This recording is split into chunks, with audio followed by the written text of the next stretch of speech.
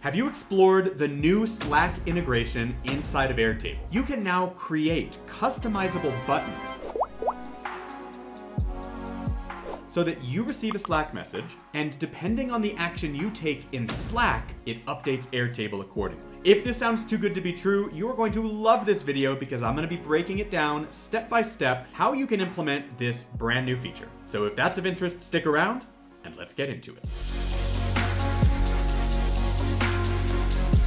Welcome back to the channel. If you're new here, my name is Gareth. I'm the owner at Gap Consulting, and it's our mission to help you to get organized and automated with no-code tools. Airtable and Slack are two of those no-code tools that we use all the time. And in this video, I'm going to be breaking down for you how you can build this integration right inside of Airtable so that you can create Slack messages with actionable buttons. When you take a selection and push one of those buttons inside of Slack, it's going to automatically update your Airtable back and forth. But before we get into the heart of this video, I want to first invite you to join me for my Airtable crash course. This is a free training that's going to teach you the fundamental key features of Airtable so that you can get the most out of the software. Grab that free training at gapconsulting.io/airtable-crash-course.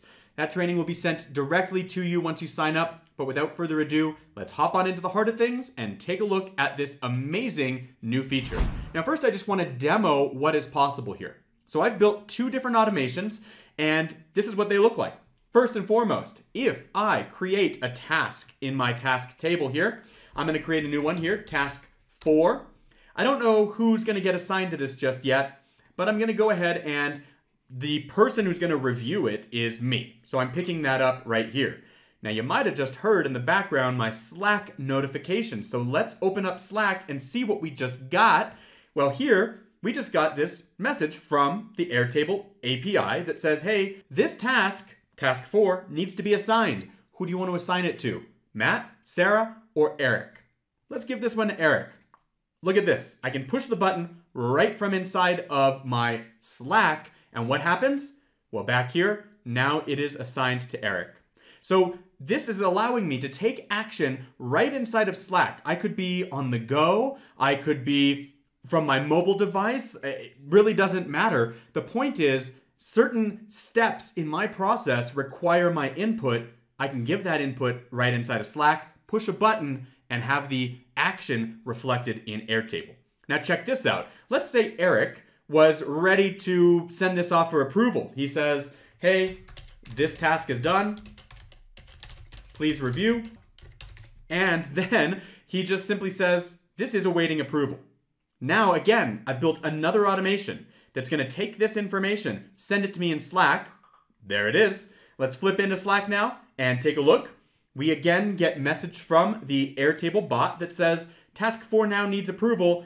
Eric is requesting approval. Please review this task and approve it or not. Here are the notes that we just left. So this is what Eric could have typed into that field, and we can either approve or deny.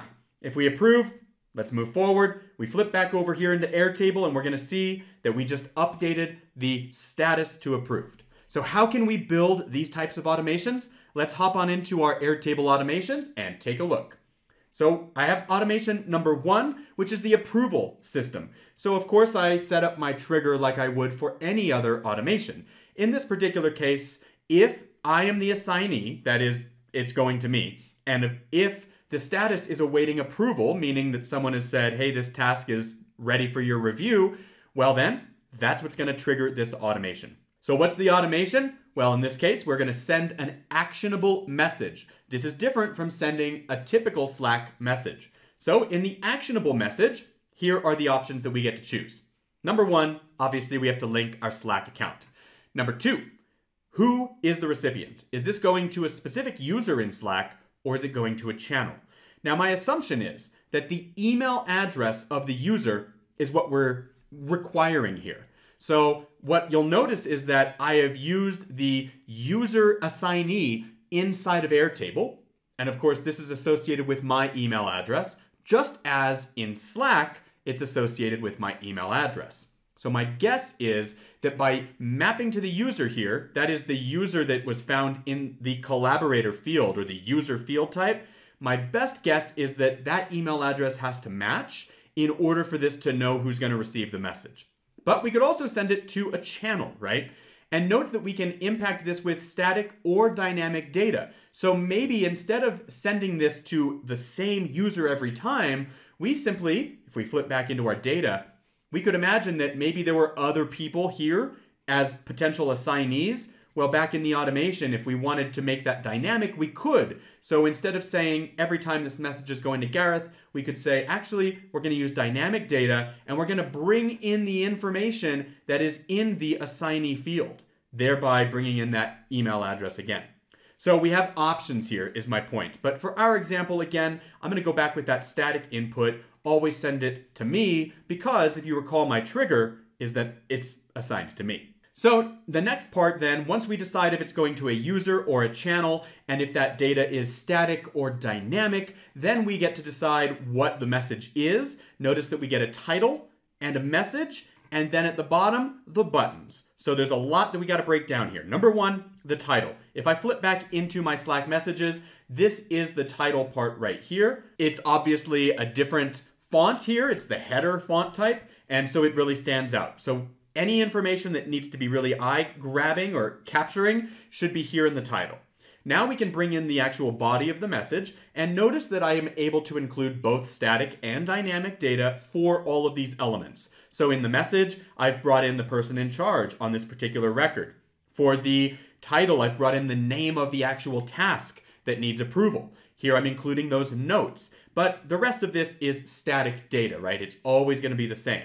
So I've always got the same verbiage in my message. Well, now I'm also deciding here what table we're going to take the action in depending on when we push those buttons. So for us, I have to say, well, I want to update the very record that triggered this. But you might have a more complicated workflow where something happens in one table and you're going to update some other records entirely. So you can map that out accordingly. But for us, our simple example is, hey, there's a certain record that triggered this automation, and now we need to update that record. So we're going back to that tasks table. We're going to update the record that triggered the automation. And here's where we get to create our buttons. Notice in my first example here, I've got two different buttons. I've got approved or request changes. So I can just add more buttons by clicking here, add button. And then I can also further edit those buttons. Right now, we're a little limited on the appearance. It's either default, green, or red. And we can assign a label. Also note that I can access dynamic data from my label as well and bring in information from previous steps of my automation. Now I get to say what is going to happen if you select this label. So approved is what's going to happen. I'm going to upgrade the status here to approved. So the button is going to say approved. That's the label. And then the action that is taken is I'm going to update the status field of the record to approved. Now, note that I can bring in a number of different fields. I can impact as many different fields in this record as I desire. And of course, I can also remove the button if I no longer want it. Now, I can also go in here to my other one where I'm able to say, actually, this particular action is not approved. And so in this case, I'm updating the status back to in progress because I'm not approving. I have denied their request to approve this particular task. So that is how we can set that one up, and it works pretty well. Now, the other action here, the other automation, is similar, but a little different. Here, I'm simply saying, under certain conditions, namely, I've been assigned to a task, and the name is not empty, meaning that we actually have a name, and the person in charge does not exist. Well, in those conditions, then, I'm going to send this message, and here I am again, sending it to me, the user, sending this particular title, sending this message, and what I want is 3 different buttons in this case with the various names. So depending on who I want to assign, if it's Matt in this case, well, then I'm going to type Matt into the person in charge field. If it's Sarah, if I make that selection, Sarah's going to get to be the person in charge, and similarly, if it was Eric, it would be labeled that way. So pretty simple, pretty straightforward, but obviously these are high-level examples and you can go way deeper with this if you want to get more complicated in your automations. Now, one thing you might be wondering is what happens if I push that Slack button multiple times? So here I am for task 4. If you recall, we said, hey, task 4 needs approval. Eric is requesting approval. And if I go back to my data here, you can see that I approved it. Well, what if I change my mind after I already pushed approved? Can I then hit request changes? Well, you'll see here that nothing is happening. So if we look at the actual way that the automation runs, let's go into the first automation here and go into our run history. Well, right here, you can see that we sent the actionable message and the user action was taken, right? They made a selection, they marked it approved. The automation is no longer looking for a response. So if we were to actually test this particular step, let's just do that right now. If I run a test on the automation, I select a record, nothing is meeting my conditions. Let's back up and make sure that we have something that meets our conditions. That is, status is awaiting approval. Going back to my data, I'm going to say awaiting approval for task 1. Back to my automations now. I can go in and test the automation. Let's go ahead and select the record that meets those conditions. Here it is. I'm going to run the automation. It's running. I get the message from Slack. Let's pop in. And you'll notice that it is still running. It's waiting for that reply. So here's my Slack message, approve or request changes. Let's mark this one approved. When I do this, you see that the automation is going to close the loop.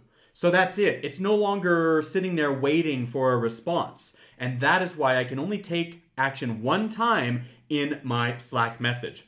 Once I've taken the action, it's done, the loop is closed, the automation is no longer looking for a response. So I can ram and jam all these other buttons as much as I want. It's never going to impact it beside that first selection that I make. Obviously, this is a very cool feature and incredibly powerful. It allows us to interact inside of Slack directly with stuff that's happening in our Airtable database. Very cool feature. I'm excited to see all the different ways we can implement this for clients. And if you have any questions about how this is used that I did not address in the video, be sure to drop them below and we'll do our best to answer them. That's it for this one. In the meantime, keep on building.